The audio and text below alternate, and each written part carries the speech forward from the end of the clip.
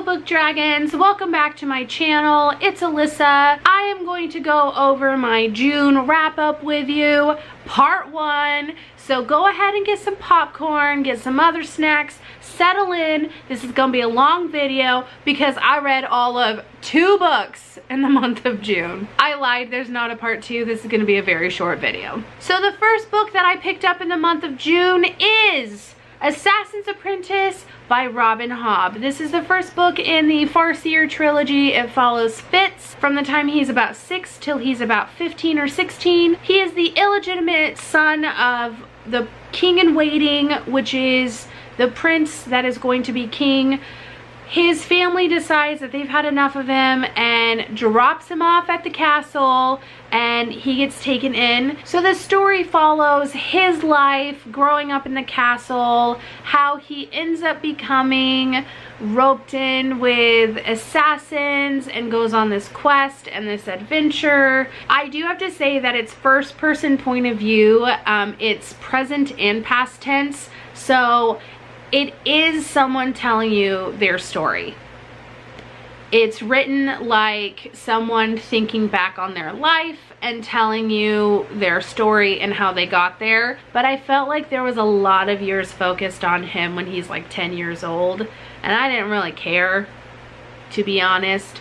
I wanted more of when he was older. I ended up giving this book 3.5 out of 5 stars. I don't think it's one of my top fantasy books that I've read. I will have to say, a spoiler for the book, it would have been a 4-star book for me because it's just such a classic fantasy and reads like a good classic fantasy without all of the problems that can come with classic fantasy. But she kills off 2 dogs in this book.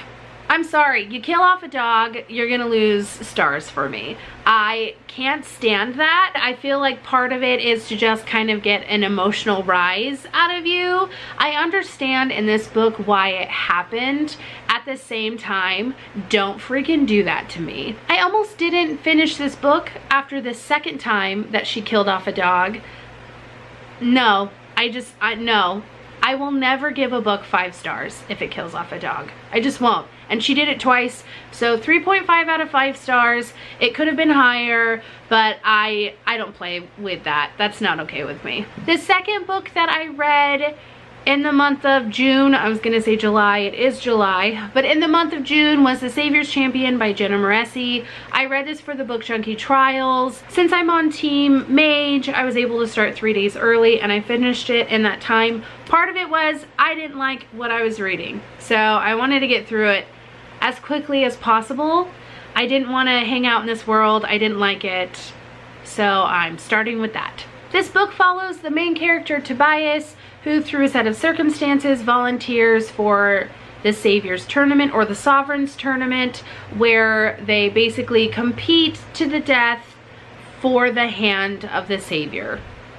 I wasn't the biggest fan of the writing style to begin with. I don't care if a book's curses. I don't care if every other word is a curse word.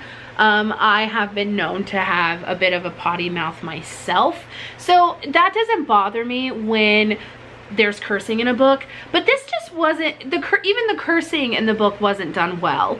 It was random and done in crass ways and like pulled me out of the story because I kept thinking like, why would she word it that way when there's so many other ways that she could have worded it without saying those words? It almost felt like in the writing that she was trying too hard to be dark and gritty and in your face and shock value. I felt like this book was just full of shock value. I just couldn't get behind it. Also, like, I understand if they're in a competition, there's going to be deaths, gladiator style competition, which I don't like books like that. Like, I had a hard time getting through the Hunger Games because I just don't like when people are pitted against each other in that kind of arena. So I knew I was gonna have a hard time going into this book, but like the first several deaths, it was just so pointless and dumb that, again, pulled me out of the story. I couldn't really appreciate the story that she was telling, because I just kept going, what the hell?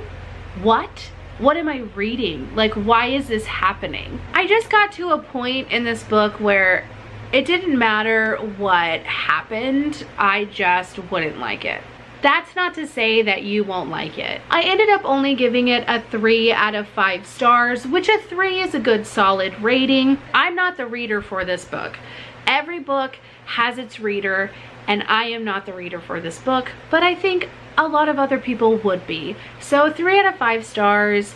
Check it out if you're into like the gladiator type competitions, if you're into dark gritty fantasy. I think that you would love this book.